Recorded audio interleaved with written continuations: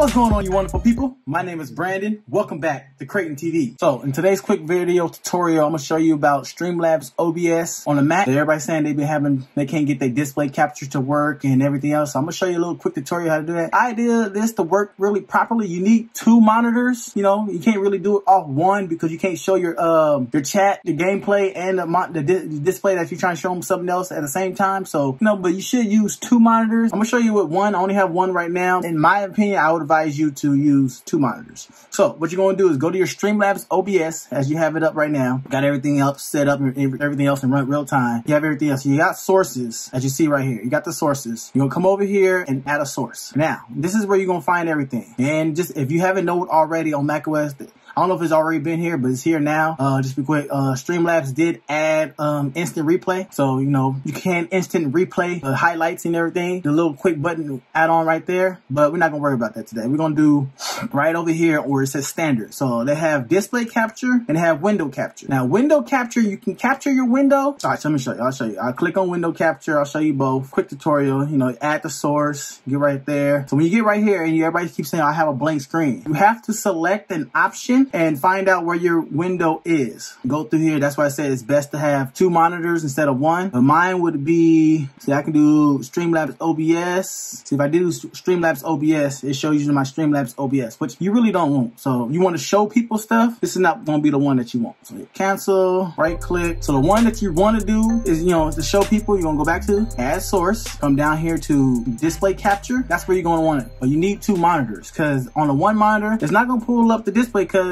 your HDMI cable, which you should have plugged, if you have two monitors, should be plugged into your MacBook or your iMac. Can't capture nothing if you're showing your gameplay screen, like how you guys can see my gameplay screen in the background. Can't capture nothing. So if I clicked on add source and just left it display capture, see, there's nothing for it to display to at all. What you'll have to do is, this is how you do one monitor setup. You go over here, which is pointless, unplug your Elgato from the output section, go all the way over here when you have one monitors. That's why I said this is best to work on two monitors. But go all the way over there to plug it into your dongle to connect. Wait for your screen to pop up. See, now it's gonna switch. Now my screen will be up there. Let me open up a web page real quick. So now we're back. So you see I still got the gameplay recut. You're gonna go back to add source. Now, if you have two monitors, you display or window capture. Doesn't really matter. Browser backgrounds, if you do display, primary monitor or secondary monitor. So if I do second display, add source, you click on display number one, hit done. There you go. There's my Instagram right there if you want to follow me. That's a display capture right there. And then this, if you wanted to show people at your screen and everything else what it looks like, that's display capture. But follow me on Instagram if you haven't already. Instagram, trying to get to that 10,000. Let's go. But remove. Now, if you want to do window capture, do the same thing. Add source, window capture, add source, go there, come through select options, see where it says Google Chrome. So you're gonna have it already. So that's how you do all that, you know. Then you can adjust it to where you like and everything else. That's the difference between window and display capture. But it works best if you have two monitors set up. I'm gonna say it again, two monitors, not one, because you don't want to keep switching back and forth for